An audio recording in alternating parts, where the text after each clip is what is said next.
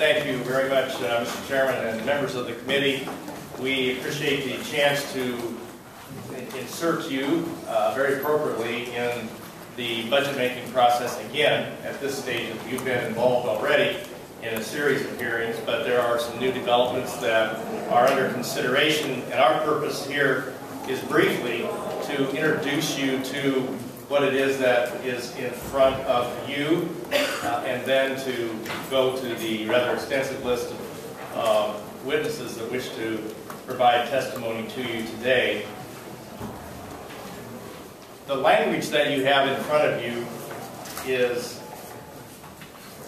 being put into the public light for vetting, both by legislators and outside parties concurrently.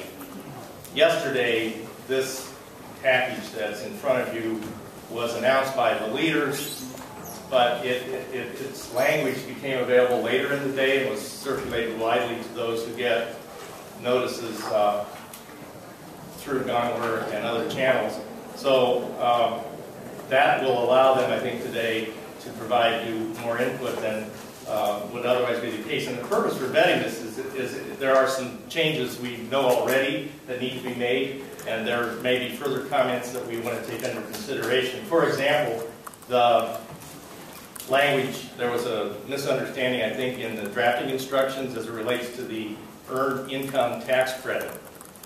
It is not going to be a refundable tax credit, but the language that's in front of you says that it is. So that the intention was not carried through in the language that you have in front of you, just as an example. So what we're trying to do is go through a process that will prepare this language to be given its full consideration next week when we do the Committee on Conference and put together a report that will be a recommendation to both the House and the Senate.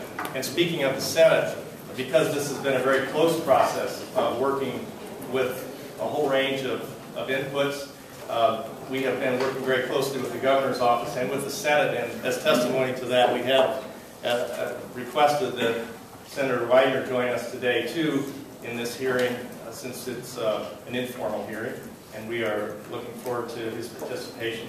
So, why are we doing this? Why is this in front of us? Well, first of all, it is a tax cut at the bottom line, and that isn't going to be uniformly viewed with great joy, but it is important to our state that we continue to move in a direction that helps our state get stronger. And that's what this is about. It's a 2.6, when you round it, $2.58 billion estimated over 3 years return of funds that would otherwise be taken out of the taxpayer's pocket back to the taxpayer. And that's what this package does. You can measure it by year. In the first year, it's a little over $1 billion net tax cut, but it does run as a permanent policy proposal. So how is it different from the House and the Senate? I don't want to go into that in great detail, but essentially the House and the Senate passed tax reductions that delivered it differently and cost roughly the same. And our aspiration and goal was to see how much of both we could do. And so we have a deeper cut now than was passed in terms of its expanse by either the House or the Senate.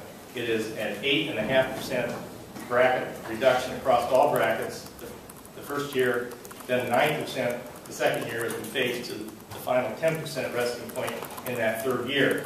So that's the bracket change. And then there's a business tax reduction as well that will be pointed out. I'm not going to go through the whole thing because the other two legislators here will touch on that a little bit more. I want to make one more point about why this is important.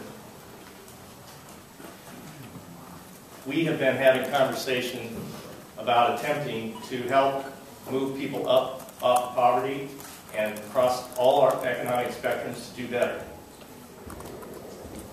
This is an important step in that direction, because if they don't have a job or they can't have a better job that pays better, we aren't going to be successful in helping them move out of poverty. Now, the tax code is not the only tool, and it's not the end all. You can't do everything that you want to do just by tax policy, but it's one thing that we control. We have direct control and the direct opportunity to shape our tax policy, and that's what this proposal does. It's very important. I have a tendency to want to go on because I start preaching. So I am going to simply say that our state is getting stronger. We are in a recovery mode. We are sharing. I'm not going to give you the whole budget speech because this is only one piece of it. This particular piece is the tax piece that's different than, in a number of important ways, than what the other elements were that this committee already heard. So that's why we're here today, to give you a chance to understand it a little bit better and give witnesses a chance to get their input. And I thank all of you very much for your willingness to participate in this process.